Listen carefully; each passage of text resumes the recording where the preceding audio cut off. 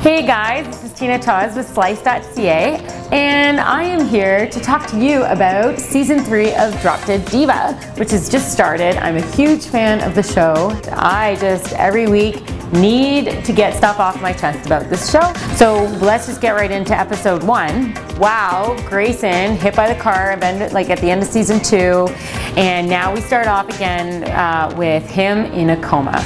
And of course he's in a coma. He was hit by a car, so I'm glad they took the car hit seriously. Like, hello, at the end of Season 2, he looked at her when he was on the road and said, "Deb."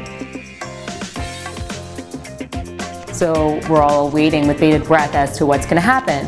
And he wakes up from his coma, and if you watch, you know, he doesn't remember anything leading right up to their dinner, right before he ran after her.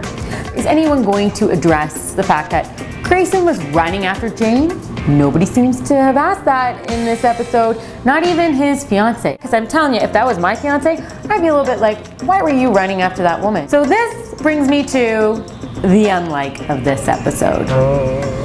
I don't like this gaping hole in the plot line or the storyline that they're leaving open-ended really, or just not addressing. Moving on, I do have a like.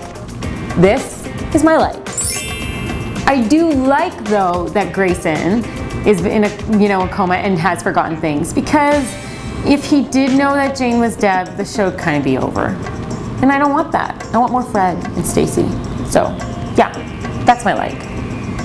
Let's talk about star sighting for this episode. Leanne Rimes graces us in this episode as a witness to her ex-husband, who is potentially in a situation with hitting another girl. Anyway, that being said, let's talk about Leanne Rimes and how she didn't sing in this episode. A little surprised, if I might say so.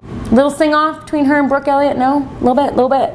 Couldn't have done that? That would have been fun. Maybe, I don't know, I'm gonna put this out there to Miss Rimes' people. Maybe she's trying to move away from that, focus on some more acting, you know, her acting career, wanted to take it very seriously and devote her attention 110% to that. Now, every week there is always a moral, if you will, of the show, which I like to refer to as the Full House moment, where we hear that little music coming through, you know, into the episode, in our heads, and we think to ourselves, huh, it's pretty serious, heavy stuff.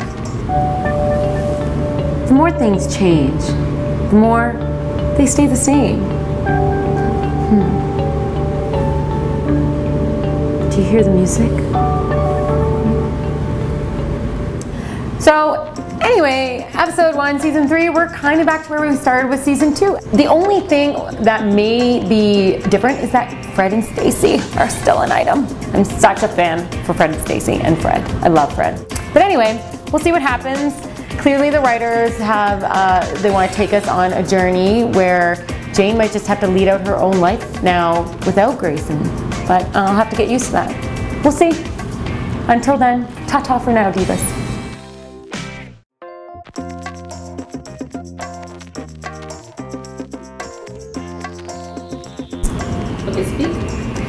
Bonjour, comment ça va aujourd'hui? Drop Dead Diva. Little bit. Couldn't have done that.